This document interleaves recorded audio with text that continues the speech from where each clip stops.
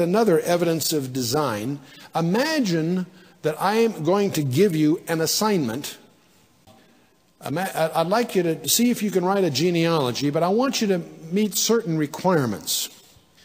I'd like the number of words should be divisible by 7 evenly. In other words, if you divide the number of words you're going to use, I want you to, when you divide that number by 7, it comes out even. That means you can use 7 words, 14, 21, 28, 35, 42, 49. You get the idea. Whatever number of words you decide to use, it's divisible by 7 exactly. How many of you feel you could do something like that? To write a genealogy? Good, okay, sure, of course, that doesn't sound that hard. I got another requirement. I'd like the number of letters that you have in your assignment when you turn in. I'd like them also to be divisible by 7 exactly. Now, when I say divisible by 7, I mean there's no remainder. It's not like you divide by 7 and have 3 left over. So in other words, it divides by 7 exactly. The number of words divisible by 7 exactly. The number of letters divisible by 7. How many feel you could still do that if you had a little time to fool with it? Maybe a computer to help you. Okay, good, no problem. I'm not through. I'd like the number of vowels to be divisible by 7. Well, that's getting a little harder, isn't it? It's harder to play with that one.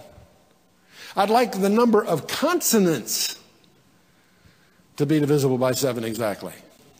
See, not only are the number of letters divisible by 7, the number of each category of letters, vowels or consonants, also divisible by 7 exactly. That's starting to get, how many feel they could still do that? No players, huh? I'm not even through. I'd like the number of words that begin with a vowel to be divisible by 7 exactly. I'd like the number of words that begin with a consonant to be divisible by 7 exactly. If you can do one, you can actually do the other because the sum of those are going to be divisible by 7. You follow me? But okay, I'm not through yet. I'd like the number of words that occur more than once to be divisible by 7. I'd like the words that occur in more than one form divisible by 7.